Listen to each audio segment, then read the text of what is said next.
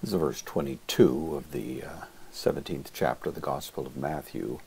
If you've been following along, you notice we skipped verse 21 because it's not in any of the decent manuscripts of Matthew's Gospel. It's the statement that says this kind only comes out by prayer and fasting. It seems to have been interpolated from other contexts, but at this point it doesn't seem to be a legitimate part of Matthew, so we're bypassing that.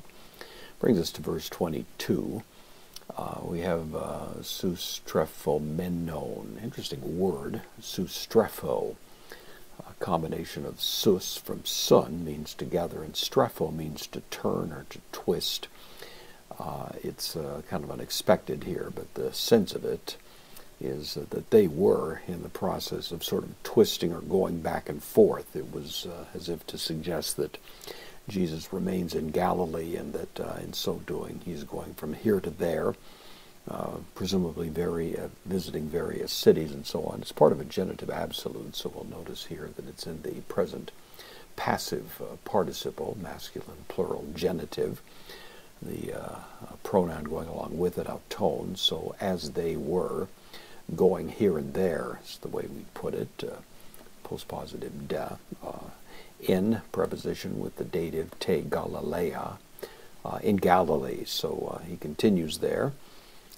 He's returned from northern quarters and is back now visiting here and there communities in Galilee.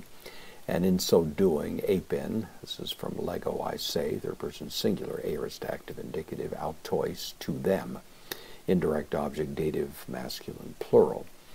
The subject of the verb, ho Jesus, Jesus said to them, mele, from melo, I am going or I am about, usually takes the infinitive, which is what we have here.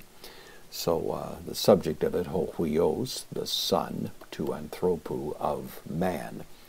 Jesus' favorite designation for himself, sometimes simply a reference of humility, his humanity, but of course it always has also within it a little implication of the Daniel text, and there's a surprise in this one. The Son of Man, typically pictured as a character of great, really deity, of great glory. Nevertheless, the Son of Man, mele, is about, third person singular, present active indicative, paradidosthai, from paradidomi, to be handed over. It's the passive here, passive infinitive, so the Son of Man is about to be handed over, ace, preposition with the accusative, kairos, into the hands of anthropou, of men. So this once again is one of the warnings that Jesus gives to his disciples concerning the apparent catastrophe that's going to await them in Jerusalem. Of course, it's precisely the plan. It must take place.